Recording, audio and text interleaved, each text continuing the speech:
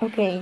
So, continue tayo. So, hindi ko na pinakita kung paano yung pag-login ko kasi naka-record din yung lumalabas ang mga letters ng password eh. So nandito na tayo sa booking portal number 2. So, dito sa portal 2 is, ito yung portal mo kung saan pwede kang mag-book ng flights, ng hotels, at dito ka rin magbo-book ng mga holidays packages or tour packages. Or ang tour packages naman is medyo complicated pa. So, pwede ka niyan mag-email. May mga designated email support kung saan pwede ka magpa-quote ng mga tour packages. Pero, sa mga bagong affiliate, mas ina-advise po namin na kabisaduhin nyo muna or masterin nyo po muna ang pagbubook ng mga flights ng airline ticket at hotels, and then later on, saka nyo nakaririn ang paggawa ng tour packages. So, sa flights, ayan, makikita nyo. Flights, hotels, holidays. Yan. So, dito nyo makikita yung pag mag-search kayo ng mga flights sked, lahat po ng international airport is sakop po ng WCA Travel. Kasi ang ating supplier ng ticket is IATA member. So, lahat ng international airport is kasama po sa services yan. So, for example, makikita nyo, di ba, 0 ang aking fund. So, meaning, pag nag-book ako, is hindi ako makakapag-book unless na meron akong local credit card na gagamitin. Since wala akong fund, kailangan kong ponduhan yan. Mag-send ako ng pera through WCA account, BDO account. Then, mag-i-email ako sa kanila once na nakapag-deposit na ako. Then, sila na mismo mag-transfer ng fund sa account ko dito sa WCA portal ko. So, So, if ever gusto mo na it's okay. You want water? So, kung gusto nyo na mag-book ng flights or mag-check ng flights, click nyo lang ang flights. Then, for example, Manila to Taipei. So, kiin nyo lang ang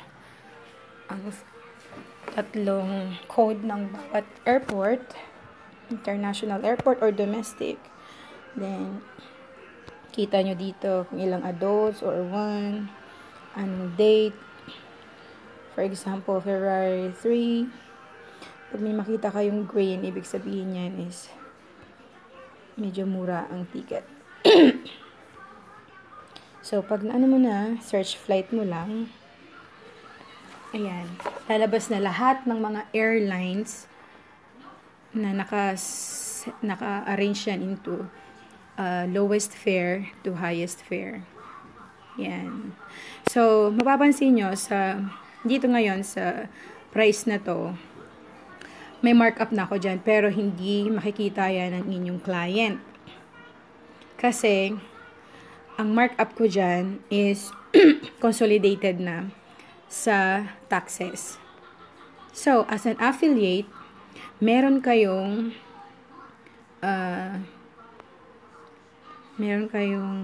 rights, no, to put your desired markup prices. Pupunta lang kayo sa accounts. Then punta kayo dito sa accounts ulit. Para baguhin. Anytime pwede nyong baguhin, taasan or babaan ang markup nyo. Depende po sa inyo. So, dito tayo sa account. Wait. Saan na ba yun?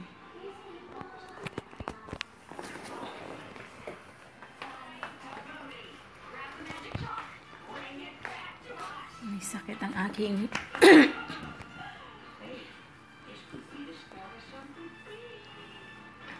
accounts.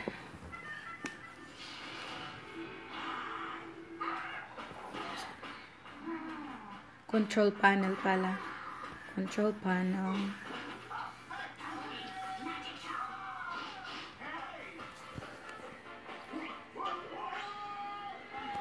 Then, sa control panel, punta kayo dito sa settings. Yan. Makikita nyo dito ang mga domestic flight price markups, international flights markup, hotel markup, and holiday markup settings. Dito, pag click nyo yan, pwede kayo dito mag-set ng markup value nyo. May naka-designated yan kung ilan. Ayan o. Pwede kayo mag-levy ng markup from 0 at ang maximum niya is 2,000. So, yan. Kung gusto nyo by percentage sa total fare or kung gusto nyo fixed talaga. 0 to 2,000. So, pag domestic, minsan, ang minamarkup ko lang is 200 or 150, depende. Pag medyo sale ang ticket, so, tinataasan ko ang markup. Pero pag hindi, mababa naman ang minamarkup ko. So, per way po yan na markup. So, kung may one way, so may 200 kayo. Pag two-way, edi 400 sa isang tao. How much more kung merong taong magpabook sa inyo ng 10 or 5. Kaya minsan, ang travel agency talaga is malaki ang kita. Especially kung merong maramihan ang nagpapabook. Yan. Then, sa international markup din, ganun. Depende sa inyo kung magkano ang ima-markup nyo per way. So, nasa inyo po yan. Kaya, ang kitaan po dito is nakadepende po sa bawat affiliate. No? Actually, lagi namin, meron kaming pinupost na disclaimer na hindi man kami ang minsan kasi ang WCA travel, yung mga flight, fare is minsan mababa. Minsan naman mataas.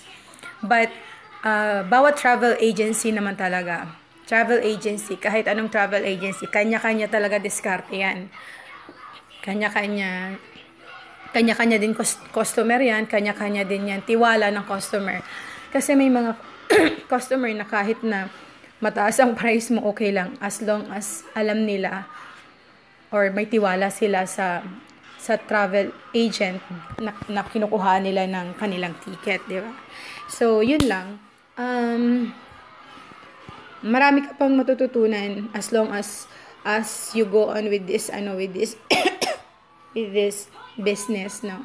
Kasi hindi siya kayang aralin ng isang beses lang or isang araw lang. Ang travel agency travel and tours business is kailangan mo maging updated talaga. Kailangan mo siyang bigyan ng panahon.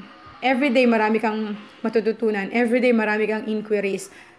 Kailangan mo magbaon ng sobrang habang pasensya at tiyaga. Yeah. Kasi minsan, sa 10 nag-inquire sa'yo, minsan walang may nagpapabook. Kung minsan naman, yung taong hindi pa nag-inquire sa'yo, siya yung automatic na instant booking. Parang ganun. So, ganun lang ang travel and tours business. Tiyagaan lang talaga at sipag at patience na sobrang haba. Marami ng successful na affiliate or travel consultant. Sila yung mga taong hindi nag-give up. Kahit na minsan, along the way, maraming na-encounter na problema. Hindi talaga maiwasan yan kahit sa ang business, diba? Pero, sige, go on pa rin. Kasi, sabi nga nila, pag nag-give up ka pag nadapa ka, tas bigla kang nag-give up, wala talaga, hindi mo na marireach kung ano yung gusto mong mangyari sa business mo. Kailangan, sige, try. Yeah, so, nakaka-proud yung ibang masisipag na mga travel affiliate consultant. Kasi, nakaka-amaze ang mga income nila totoo yun na pwede kang kumita, depende sa tiyaga at sipag mo as a travel consultant. Pwede kang kumita ng 15,000 above sa isang buwan. Part-time lang yun, ha? Part-time lang kasi bukod sa ang iba karamihan caretaker Then, ginagawa lang nila yan through cellphone. Pag gamay na nila yung cellphone nila, ang iba naman, para ma-encode ng mabilisan, ginagamit nila ang mga laptop nila. So, yun lang. And kung may mga question kayo, we are open po sa lahat. Kahit na hindi pa kayo willing na mag-join or gusto niyo lang magkaroon ng idea or overview about the business, we encourage and invite you na umattend sa online business presentation ng team leader namin. No, napakasipag po ng team leader namin at talagang inaalalayan niya kami. Ang kanyang mga team, especially yung mga talaga willing na matuto. Hindi siya tumitigil hanggat may mga questions is basta kaya niyang sagutin at pag hindi siya busy, nandyan siya lagi para sa team. No? And yun lang. And I hope na ma-encourage or matry nyo din yung business na to.